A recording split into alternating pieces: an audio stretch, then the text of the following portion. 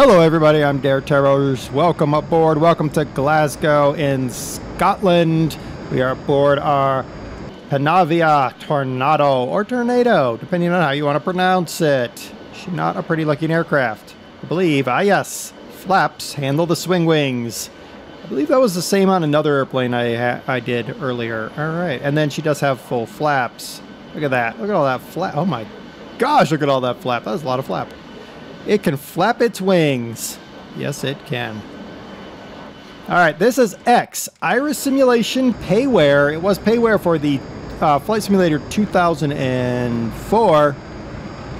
And then they were kind enough to release it for free. Let's turn on all of our lights. For Flight Simulator X because, well, they had no reason not to. Well, they could have charged for it. So we really thank them because they're nice enough to give it to us for free. Let's take off. But not with full flap. Heck no, not with full flap. We don't need all of that flap. There. That's good. All right. Let's run up our two Turbo Union RB199-34R Mark 103 afterburning turbofans, 9,850 pounds of thrust dry, 17,270 pounds of thrust afterburning. Okay, you can't see the afterburning, but whatevs. Whatevs. I'd like to see one of these take off in Glasgow, huh, guys? Yeah, maybe those of you that actually live in Scotland. I don't know. All right. We're gonna go ahead and swing those wings in so we can get some speed without danger and death. Okay, I'm gonna throttle back too. All right. This is a twin-engine, variable geometry aircraft manufactured by Italy, United Kingdom, and Germany. West. Yes, West. This was started during the Cold War. There was a West Germany, so there you go. 3 variants: fighter bomber, electronic combat, and interceptor. The UK. She was looking to replace the Avro Vulcan and the Blackburn Buccaneer. At the same time, several countries were looking to replace their F-104 Starfighter. Due to diverse requirements, a multi-role aircraft design was agreed upon. Something I can do a little bit of everything. 26 March 1969, the United Kingdom, West Germany, Italy, and the Netherlands agreed to form Panavia Aircraft, GmbH. The aim was to create an aircraft capable of tactical strike, recon, air defense, and maritime roles. Whee! I'm going to slow that throttle down a little bit. Kind of lower, stop climbing some. We're going to go this way too, because I feel like it. 1970 rolled along and the Netherlands pulled out. They decided that it just was not going to work the way they wanted to. Several other countries were initially interested in this aircraft, including most of the Commonwealth countries, Canada, Australia, etc., as well as Japan. Many of these countries, of course, went on to choose the FA-18 Hornet. In the case of Japan, it was a Mitsubishi F1, I believe, which is a Japanese version of the F-16. So not as well selling as maybe they expected. This aircraft was designed for low-level penetration of enemy defenses to deliver conventional and nuclear weapons to invading countries of the Warsaw Pact. Now, those variable geometry wings that we had at takeoff allow for minimal drag during the low-level dash towards a well-prepared enemy. So you'd swing your wings back, so you'd have them out when you were cruising in your cruise stage of flight, because you want to maintain your fuel. You know, well, if you don't have your wings swung back, so if I swing them out, let's see if I can swing them out. Are they swinging out? There we go. So now they're.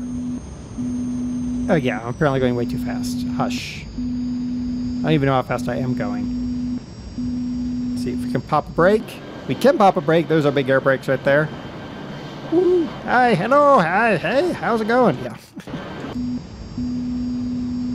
Okay, you don't like that? Fine, I'll swing them back in.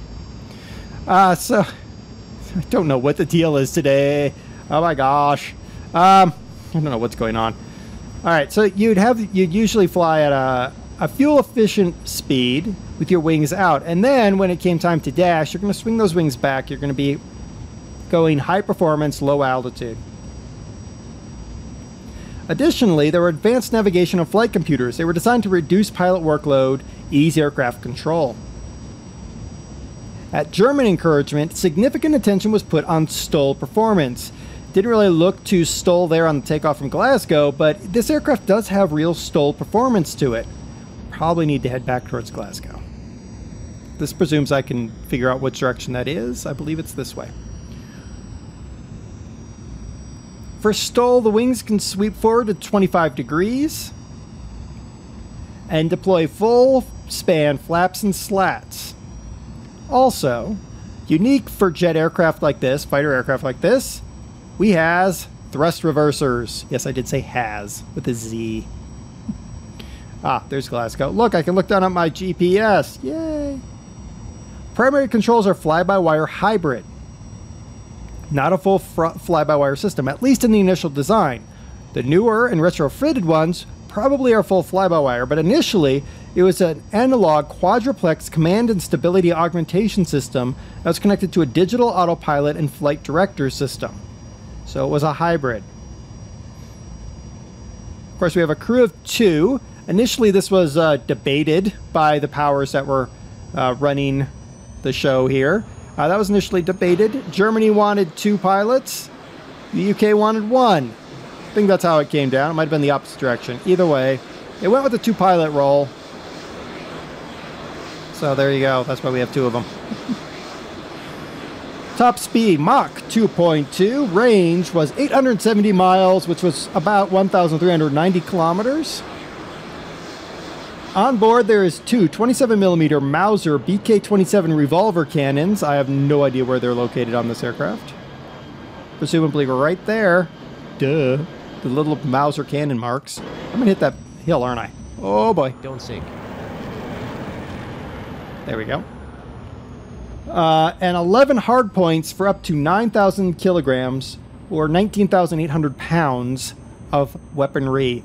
Everything from air-to-air, air-to-ground, ECM jammer pods, nuclear delivery systems of various types, bombs, guided and unguided. This aircraft could do it all and can do it all. Now, where is Glasgow's airport? I think I'm flying straight at it. I think. Hi, airport. Where are you? Are you somewhere I can land at? Or are you going to hide from me? No airport?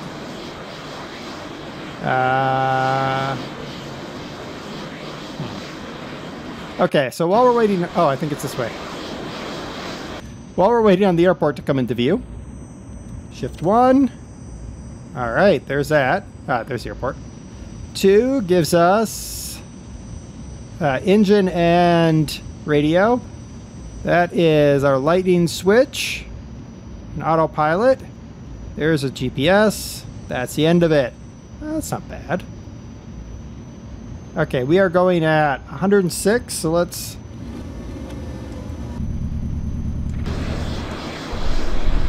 put these out. It's probably going to start squawking at me a bit.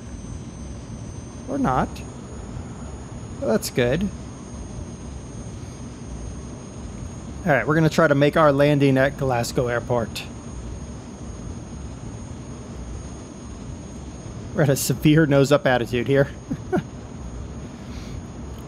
So much like some of the other aircraft that we've covered before, the B-1 bomber, the XB-70 bomber, even some of the British bombers, this aircraft was designed to do low-level tactical strikes. And then evolved itself, and had to evolve itself, from there to more altitude-based strikes, because missiles became better. And it became pure suicide to, let's get ourselves lined up a little bit better. It became suicidal. Sorry. I'm trying to fly the plane and not die. Alright, there we go. It became suicidal to run on a low-level attack like that. So the aircraft evolved and became what they are now, which is these multi-role aircraft capable of just about whatever you need. As we set up at top, this aircraft was designed for tactical strike, recon, air defense, and maritime. So you're looking, and today, additionally on top of that, it's also used for electronic countermeasures. So ECM jammer pods and things of that like. All right. Let's line this guy up. Now, this is X-Iris software. So this is very good looking aircraft all around. This is a nice looking aircraft. It comes with a manual about what all the little buttons are. They do say that most of these buttons are pushable, and I'm not going to really push them all. I'll let you discover that. It also comes with a whole lot of aircraft. I was like, oh, this is going to have a few aircraft, right? Yeah. It has more than just a few aircraft, okay? This is ridiculous. Much like the P-40 Warhawk that I did way back when that had huge number of aircraft. This is much the same. So be prepared for that. Initially, if you don't know how to edit your aircraft config, it's going to show up as the manufacturer of Iris, which is fine. I think we're going to take this aircraft's... Sync rate. Oh, well. Brakes. There we go. Engine off. And... okay, we're down. And reversing thrust. So something very rare amongst fighter aircraft. Very rare. There we go. We can close those. Yeah, that would be really silly to have both open. I like how it's smart enough to be like, yeah, don't be an idiot. You can't have your brakes and your reverse thrust at the same time. But there you go. All right, we're gonna bother everybody and park our aircraft right here.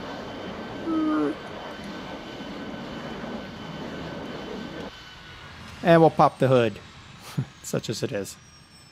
And look, when you pop the hood, look at that! Oh, look at all the little things that come out. Is that the hood or the engine being off? Let's find out. Close. Okay, so the engine's running, remove all of the remove before flight tags, and opening the cockpit adds the ladder. Oh, that's very nice. Very nice. I approve this aircraft. All right, so here we go. The Panavia Tornado or whatever you want to call it. The link is down below as always. This has been your Flight Simulator X-Plane Spotlight. I've been DerTebbers. Until next time, watch out for low-level tornado flights over Scotland.